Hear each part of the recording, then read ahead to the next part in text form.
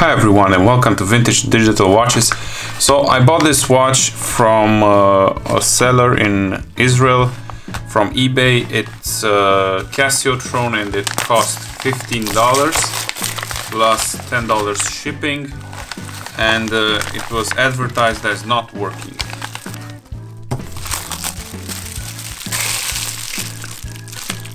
And this is it.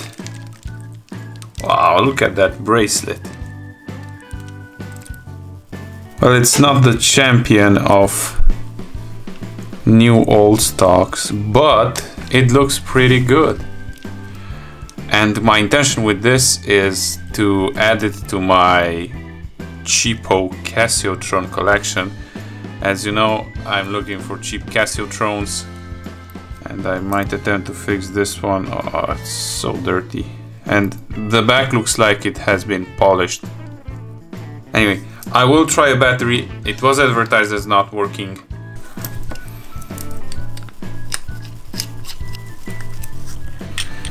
And yeah, you can already see the corrosion. There we have a bit more here. That looks like it's going to the board. Probably it won't work. Yeah, and nothing.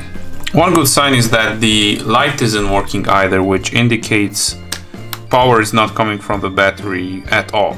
Usually the microlight, unless it's a specialist watch, the microlight is connected straight through the button contact to the battery. So we'll start by taking the module out.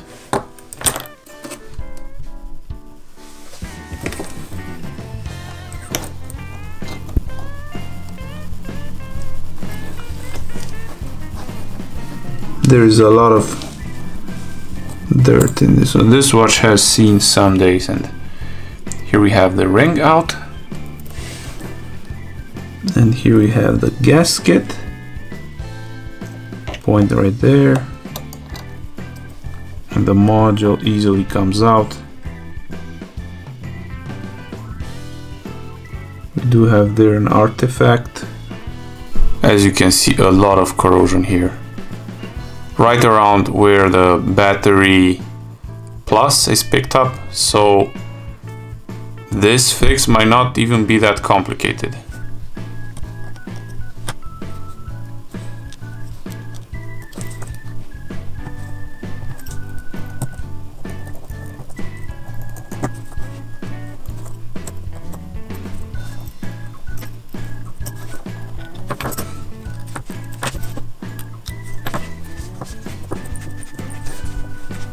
Now we need to separate the board from the module.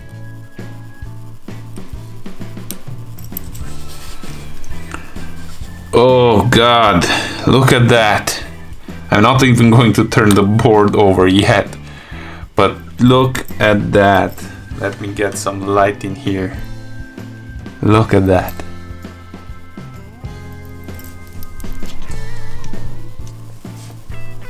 Just look at the corrosion. Oh my God. The rest of the part seems pretty okay. There is no corrosion here on the zebra strips. But let's see what's on the other side of this board, and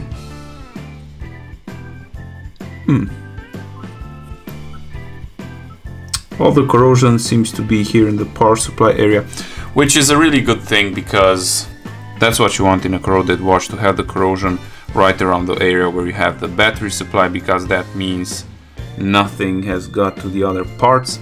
I am going to do a short inspection under the microscope and the first clean, just to get this big residue off, just to see what we're up against.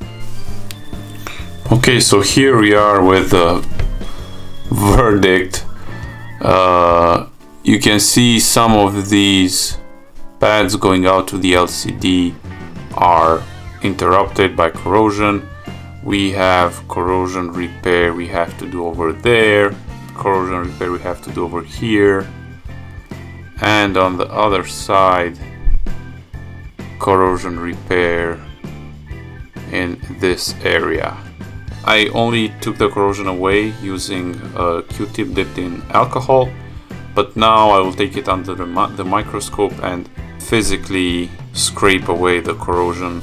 And I like to do this operation with a sharp needle, and under the microscope you just start scraping away. Make sure you remember where the trace was, because sometimes the area is so corroded that you have to absolutely remove the entire trace. So just start and gently scrape away.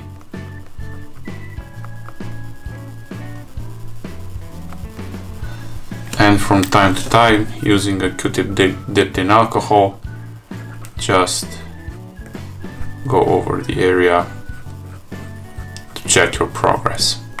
And now we are going to take a wire brush into this Dremel tool, and this is a softer brush, and what we want to do is expose the remaining traces from the area that we've scraped the crystals off, the corrosion off, and we want to see how much of the traces are left there and the extent of the reconstruction that we have to do. So just gently do small passes. We don't want to break the existing traces away, rather just take a small layer of conformal coating away.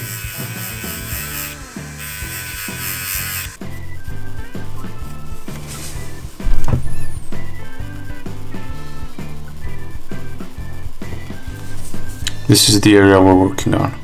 So if you have a corroded board, and if it's heavily corroded like this one, you will have some places where you have to use a drill bit, and I have prepared for this 0.4 and 0.5 drill bits, and where I'm going to use those is where a trace crosses from one side of the PCB board to the other.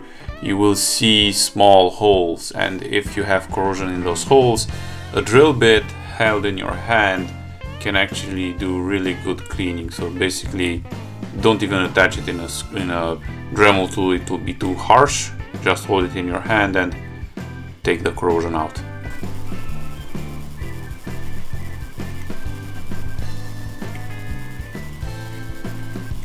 So here is the board cleaned out, and you can see I stripped away the corrosion from this area. Here we have some exposed pads that I need to connect to their traces back again, and on the other side here we have more cleaned up corrosion, and in this area, and all that remains now to do is to reconstruct them with the silver compound. So the idea behind applying our silver conducting compound is to use a napkin. I've showed this previously in other videos, but I'll do a brief description here. I've tried other methods, but this one seems to yield the best results. Basically what I'm trying to do is to get a fine, thin sheet of, well, toilet paper, or you can use any other napkin. Oh, there we go.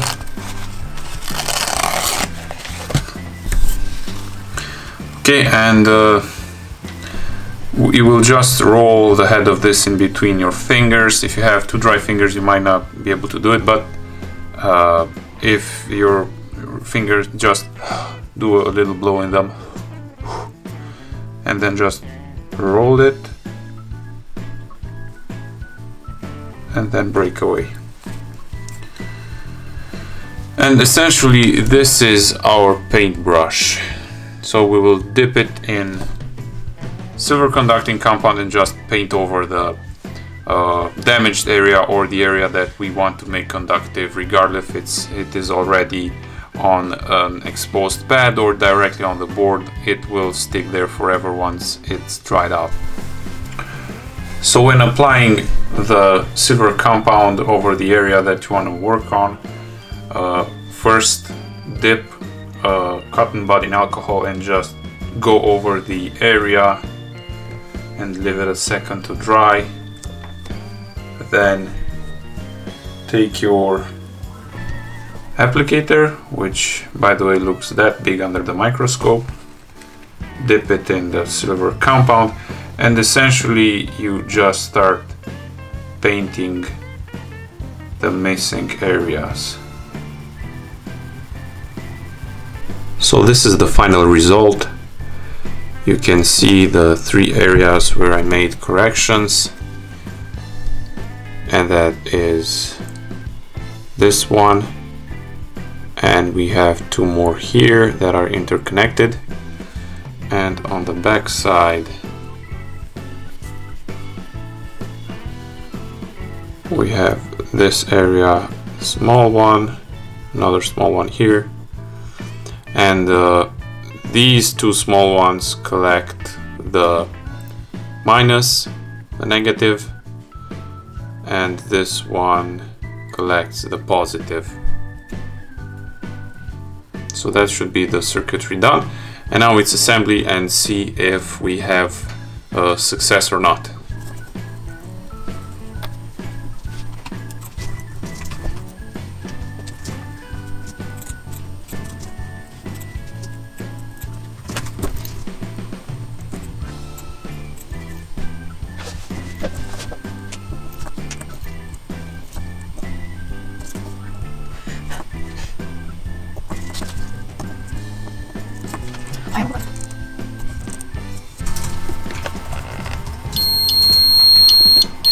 Perfect.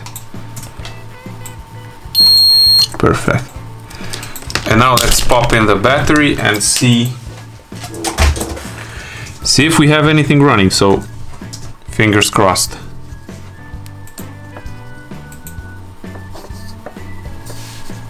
Yeah.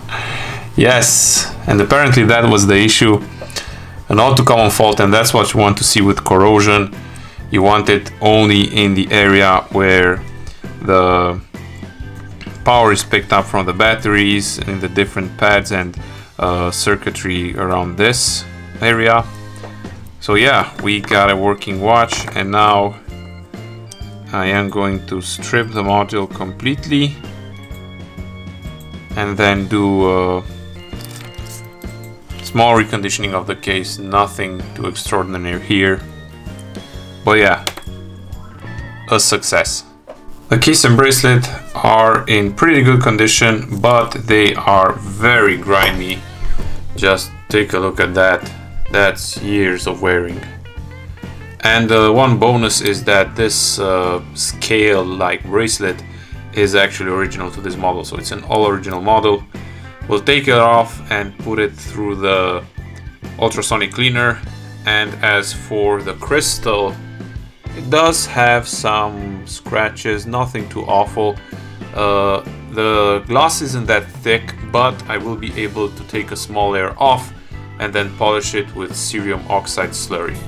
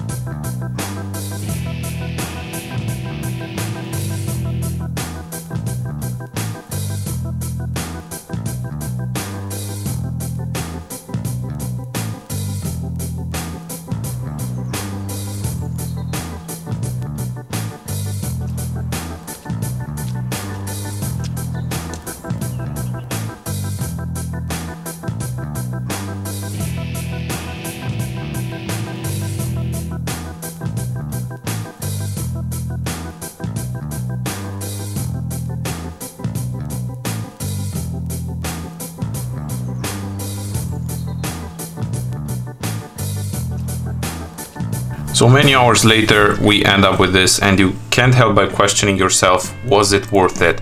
And from my perspective, yes. What I've done is actually brought another watch to life that maybe would have been scrapped for parts. And when I get to work on the watch and bring it back from the dead, it makes it more mine. Because you get more personal with the watch when you open it up, fix it, and then put it back together and try to give it a little bit more polish to look it nice and new.